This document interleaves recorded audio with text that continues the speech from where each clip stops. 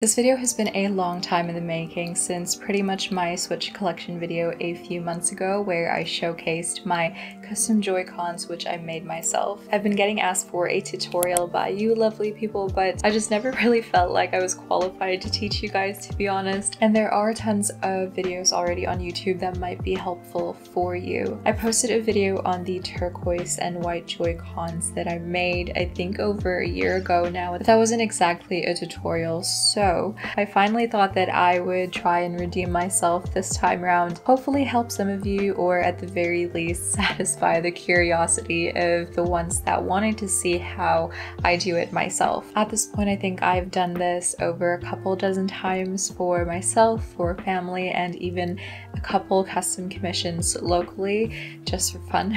I personally haven't broken a single Joy-Con yet doing it this way, but just as a disclaimer, please only do this at your own risk, okay? Okay.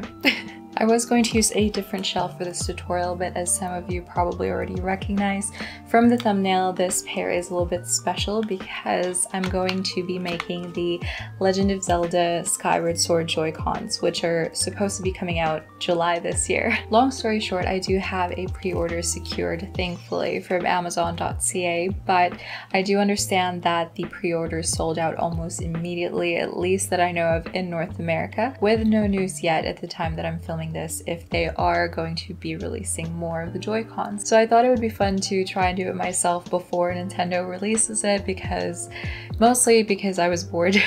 But this might also be a good option for those of you who can't get a hold of it on retail and we don't want to give our money to scalpers, so you know. These shells were only $10 and the quality is insanely good. I can't wait to do a side-by-side comparison once I receive the originals from Nintendo. But before we get started, hey, my name is Kat, welcome back to my channel, and if you're new here, thank you so much for joining. We love talking about the Nintendo Switch here and other gaming and good vibes, so if you're not already, please consider sticking around and subscribing. And while I have you, I might as well do some shameless plugging as well for my brand new merchandise, which I'm wearing for you today. This is one of my first designs, and by no means am I a pro artist, but I wanted to design my merch myself because I wanted to add a personal touch to it to show you guys how much I appreciate you. It was very much a labor of love, so I really hope you guys like it, and more designs are on its way very soon. You can shop it on my YouTube merch shelf and also in the link below.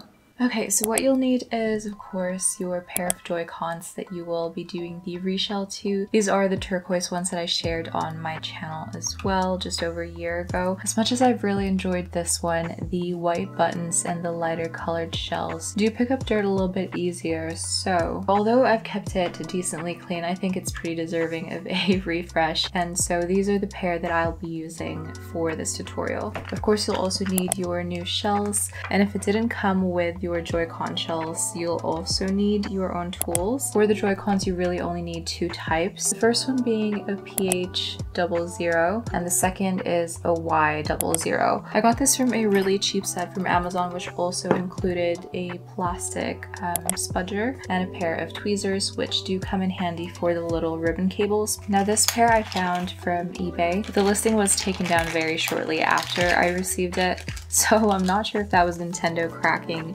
down their whip, but these just came with the shells themselves and also the SL and SR buttons. If you're looking for a wider range of options for shell designs or even buttons, I highly recommend eXtremeRate. Here is a set that I've yet to use. Theirs actually come with a new set of buttons as well as the tools and extra screws for the Joy-Cons. I'm not sponsored or affiliated in any way, but I've actually been using their shells since my very first shell swap for my first Switch, which is this really beautiful NES set right here, and I've been using them since 2018, I guess it is.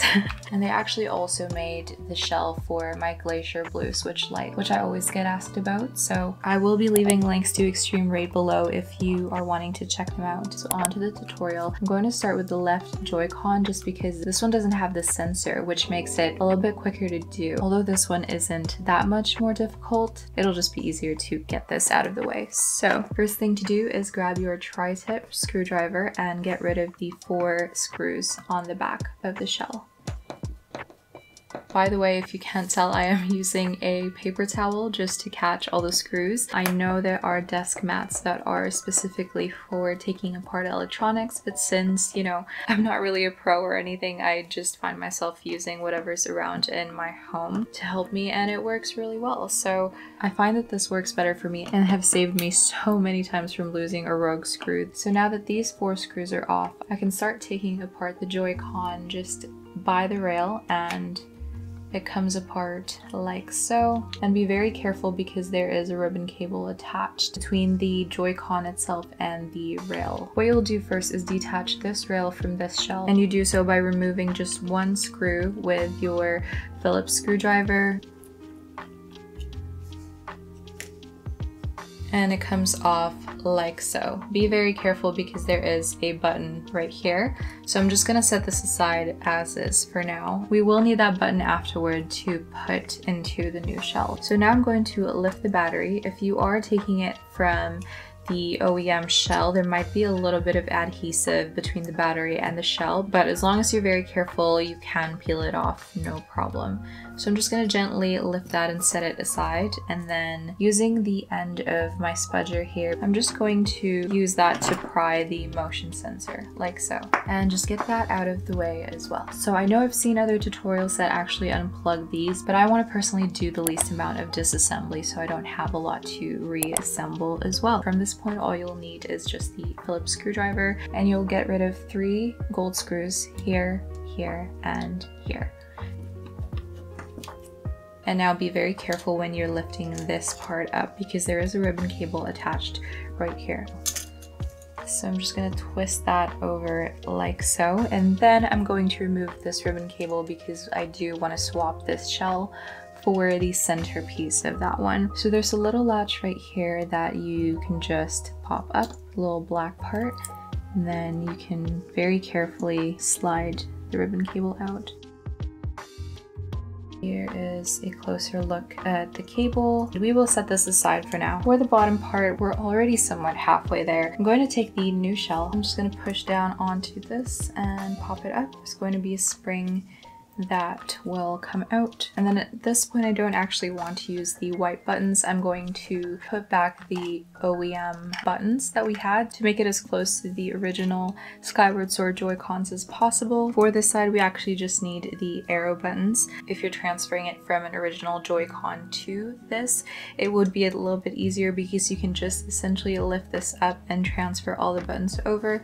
But since I will be putting it back from my graveyard of OEM parts, I'm just gonna do it a little bit differently. Each button actually has these little grooves that I'm hoping you're able to see. I don't know if my camera's focusing. Those grooves actually correspond to a specific hole in the shell, so that you can't actually confuse yourself by putting it on the wrong way. So this button happens to fit in that groove, and it would not fit in the other holes at all. Here is what it should look like once it's all in. It helps you a little bit to have it elevated so that the buttons aren't pushing back out if it's against the table. So I'm just leaving it on the container right here. The next thing that you will do is take your Phillips screwdriver again, and we're going to remove all 3 screws at the top right here with the ribbon cables, the 2 remaining screws here on the board, and then once we lift this up, the screws for the thumbsticks as well.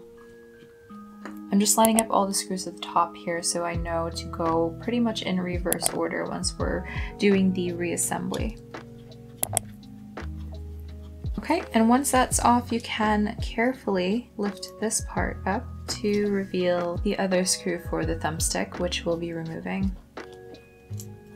So now pretty much nothing is holding this down onto the shell anymore. We can lift it up, and then we just need to grab a couple more things before we can transfer it over to the other board. You can very slowly just push out the thumbstick from the bottom, just being mindful of the little cables here because it is so tiny. So I'll just lay that down, and then we're gonna go ahead and grab these membranes. But as I was saying earlier, actually at this point, if you're using OEM Joy-Cons, you can just easily have both of them open side by side and just transfer the buttons onto the new shell.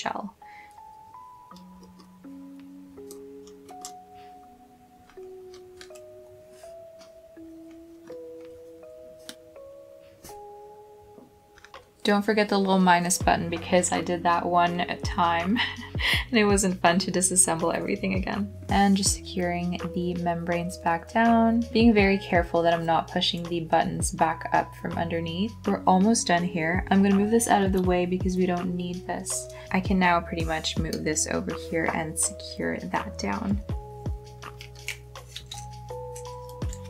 Relay everything the way it was from the first shell. Once we're at this point, we're just gonna put back all the screws that were once here. I'll just have that elevated again. And first going back in with the thumbstick. Okay, nice and secure. I'm just gonna put down the 2 screws on the board here so that the buttons can be held down.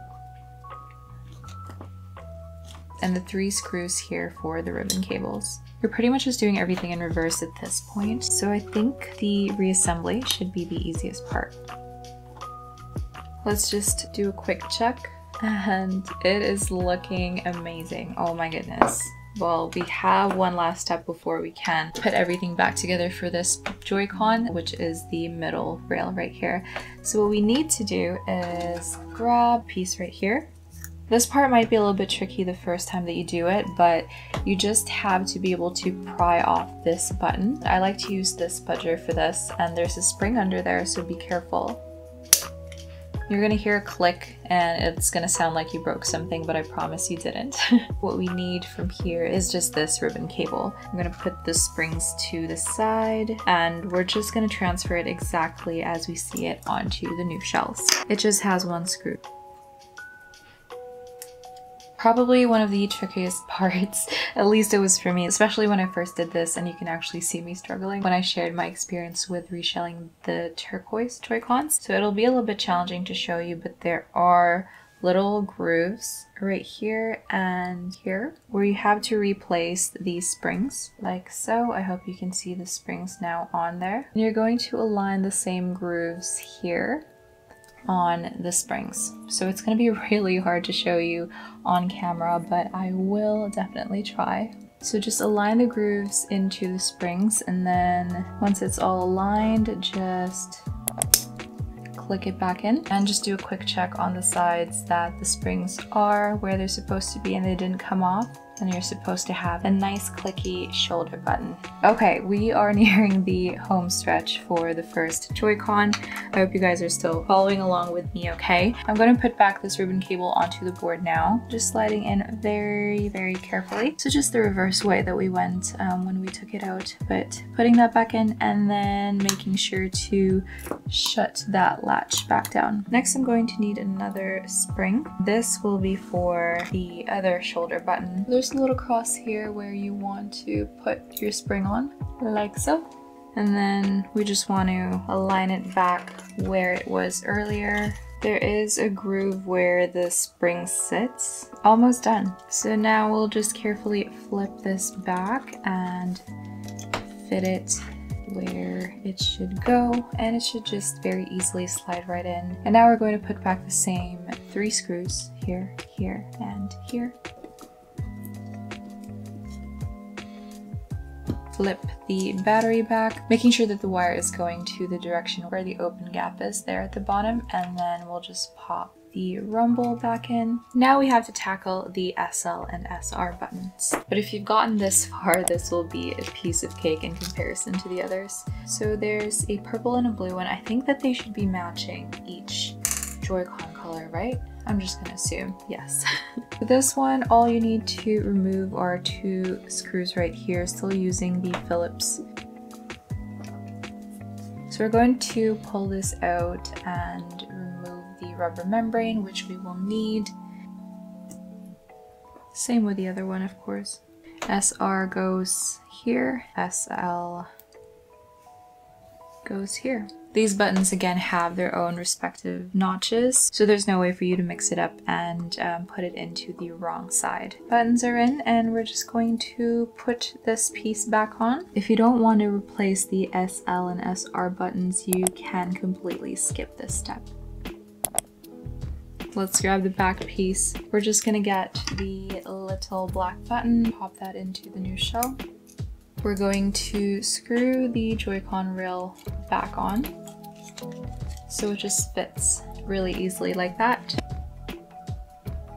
Looking good. And now we're just going to slide the Joy-Con rails back in to the second shell. This is pretty much perfectly in line with everything. So the very last step, oh my goodness, back to the tri-tip screwdriver. We're going to put back the last 4 screws on the outside. And there's our first Joy-Con. Oh my goodness, that is so beautiful. Wow. Okay, before I spend too much time just admiring that, let's move on to the right shell. Grab my Joy-Con here. I'm going to take off that cover. Everything is pretty much going to be the same with disassembling this one besides the part about the sensor. So I'm going to go through this a little bit quicker. Remove the Joy-Con rail. Be careful with that button. I'll just set that aside again. So right away you will see one difference here where you'll see this extra wire that is right beside the battery. So just carefully pop that out. And also the rumble. With this one, you remove the 3 screws here, here, and here, being very careful with the ribbon cable on the right Joy-Con because it's much shorter than the previous one. So I'm just going to lift it and actually carefully twist it like so, which will reveal where the ribbon cable is attached. Now we're just going to do the same thing as last time. We're going to lift up the lock and carefully slide it out. Go. As you can see, the cable is much shorter in this one. We're going to set this aside again until we get to that point. Removing the shoulder buttons and the spring. For this part, we're removing 2 screws on the board and 2 screws on the thumbstick. I'm going to get my shell ready now, and I'm just going to use this again to prop it up. I will be using OEM buttons for this part again, so I will just be right back. So just like with the other buttons, these have notches on the side as well. Now we have them all on. So now, because this does have the sensor part, which the other one did not have, just be very careful not damaging it, but you can just go ahead and lift it up like so. And everything should come up as well. Just give the thumbstick a little help and push it from below.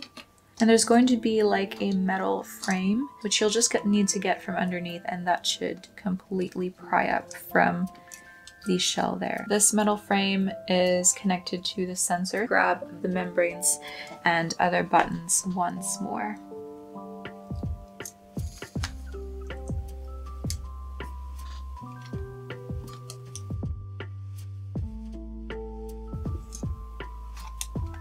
And the last membrane.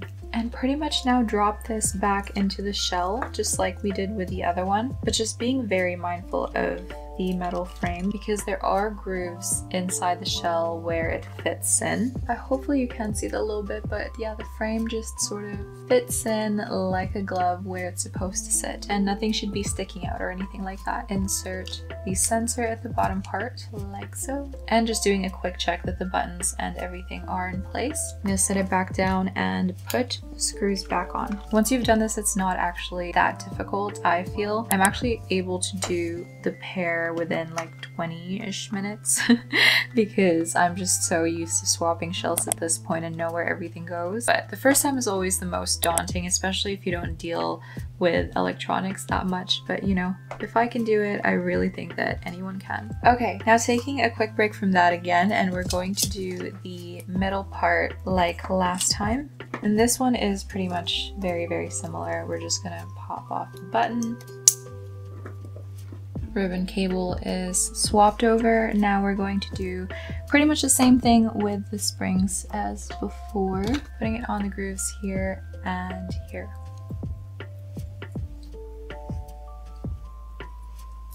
And then finding the same notches, just aligning it onto the springs. And once it's aligned, just snap it back on. Assembly time. I'm gonna grab that other shoulder button. Everything at this point is pretty much the same. So putting it on the cross and aligning it in the little nook. So there is the little nook right there. Reconnecting the ribbon cable. This one is slightly trickier just because it's twisted, but with patience we should be able to push the ribbon back in and pop the lock back on. Once that is on there, then we can just put everything back as it was, like so, and then we will just screw everything back in place. Here, here, and here.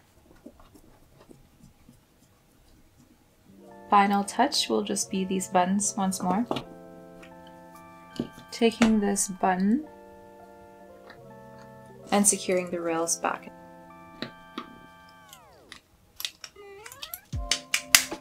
The very final step of this tutorial, the most satisfying part, I think, because everything's finally, you know, come together. So hopefully those who are following along with me have found that it's not actually, you know, as difficult as it might seem. It just takes time, and patience is a huge thing as well, because you're dealing with really small parts, some being very fragile as well. And as we know, replacing Joy-Cons aren't exactly the cheapest. So if you had to replace a whole controller just because of one mistake, that wouldn't be, you know, exactly the funnest. Here we go. I'm so excited. This looks incredible. Oh my gosh, I don't even know where to begin right now.